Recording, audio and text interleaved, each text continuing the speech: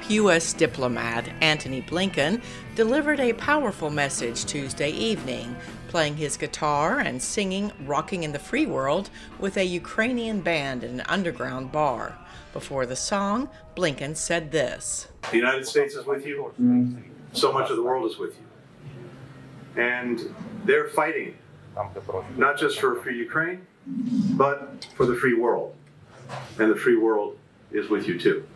Blinken's visit came as Russia carried out a series of airstrikes on Ukraine's second-largest city, Kharkiv, in the northeastern part of the country, hitting a residential building and injuring at least 17 people.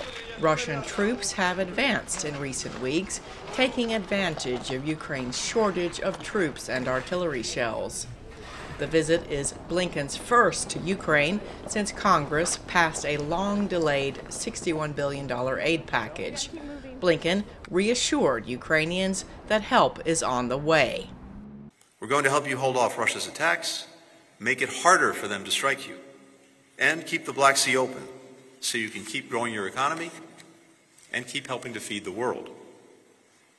We know that time is of the essence. That's why, just 1 minute after Congress approved our massive aid package, President Biden sent ammunition, armored vehicles, missiles, and air defenses to Ukraine."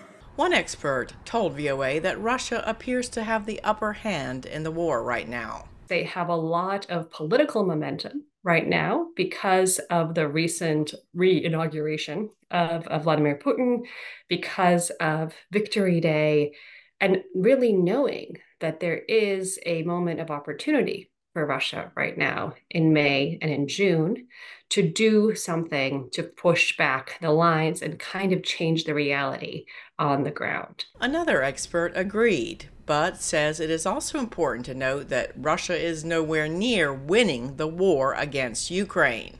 But Russia is as far from victory, whatever that might mean for Russia, as it was 6 months ago, as it was a year ago, as it was 2 years ago.